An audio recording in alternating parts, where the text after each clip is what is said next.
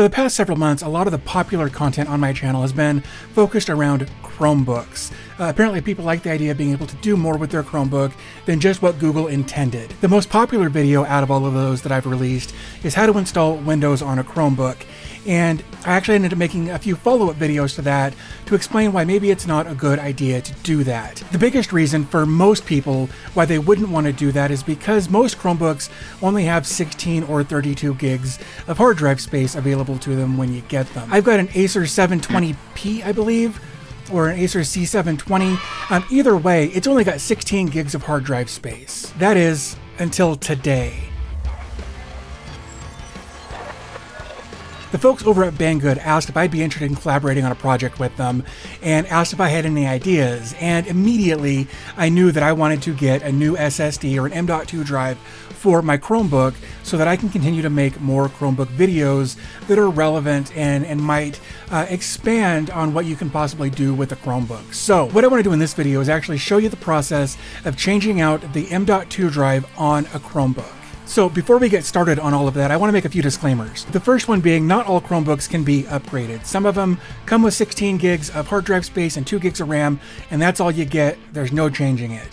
The Acer C720 or 720p does have an upgradable SSD or M.2, so that's what I'm going to be using in this video. I don't know if yours is compatible. I don't know if yours can be upgraded. You're just going to have to do some Googling or take the back off of your Chromebook and see if there's a replaceable M.2 drive or SSD in there. Also, because of the way different machines are built, different Chromebooks, different laptops, whatever, each one is going to be a little different in what it can accept for storage and RAM and things like that. So even if your Chromebook is compatible and can be upgraded, the SSD or the M.2 that I'm using right here may not be the one for your Chromebook. You're going to have to do some research on your own to figure out what size hard drive, whether it's an M.2 or an SSD, you need to do the upgrade for your Chromebook. I'm only doing this to show what I can do with mine. Also, one other caveat that I just remembered, when you swap out the M.2 or the SSD in your Chromebook, you're going to lose everything. So make sure that all your stuff is backed up to the cloud or to an external drive, or whatever the case may be, to make sure that you don't lose all of your stuff. Also, that being said, when you put the new drive in, you're not going to have an operating system, so make sure that you've got media available to boot from, whether it's a Chromebook recovery USB or an operating system if you've got a modified BIOS or whatever. But just know that when you do this, you're going to lose access to everything on that old drive, so make sure that you've got something ready to boot from. So with all of that being said, let's switch camera angles, get the Chromebook up on screen, and I'll show you the process of actually replacing the M.2 or SSD in a Chromebook. Okay, so this is the bottom of my Chromebook. If you've watched my past videos, you may know that I rarely ever put these screws back in just because of the way this particular Chromebook clips back together. So you will probably have to remove all of the screws on the bottom of your Chromebook in order to get in here. Also keep in mind that there may be one under a sticker somewhere for warranty purposes or whatever. That's what it says there, so that's what I'm going with. So once you've got all the screws out, it's just a matter of finding an edge and pulling it off. So we'll set that aside. Okay, so right here is our M.2 drive. So the first thing that we'll need to do here, obviously, is take out this retention screw and take out the drive.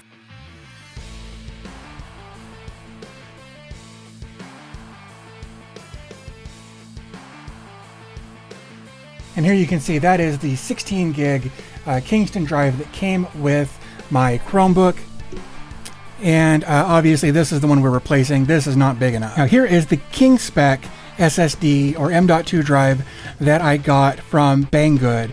This is a 256 gig model. So I'm going to go ahead and pop this open and we'll take a look. Oh, that's nice. Okay, so nothing else in there, empty box. They actually include an extra retention screw. I really like that. And then of course, we've got our M.2 drive here. Yep, so like I said, King spec, 256 gig. That's the drive that we're gonna go ahead and put in our Chromebook here. So we'll just go ahead and slide this in. I wanna make sure that it's pushed all the way in so that none of those contacts are showing there. And I'm just gonna reuse the screw that we had from when we took our old drive out. And just like that, we've replaced the M.2 drive in here. So of course, now we need to put the back of, or the bottom of the Chromebook back on here. So we'll just push.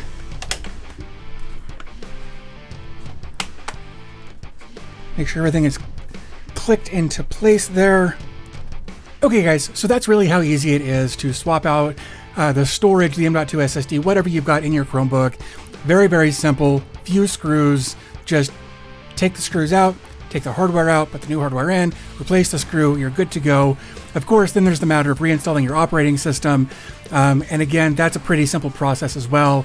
If you've got a standard factory BIOS, just creating a Chromebook recovery USB will get you back up and running very, very quickly. However, like I've got a modified BIOS, so I can just throw in, you know, a Pop! OS or a Windows or whatever USB drive I want and actually set up my operating system then. So very, very simple process. I hope you found the video helpful. If you did, do me a favor, give the video a thumbs up, maybe share it with somebody.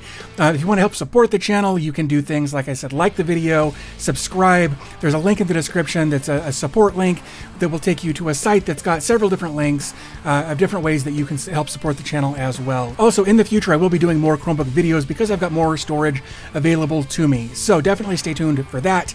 But I'm going to go ahead and wrap things up here. As always, thanks for your time. I always appreciate your support, and I'll talk to you in the next video.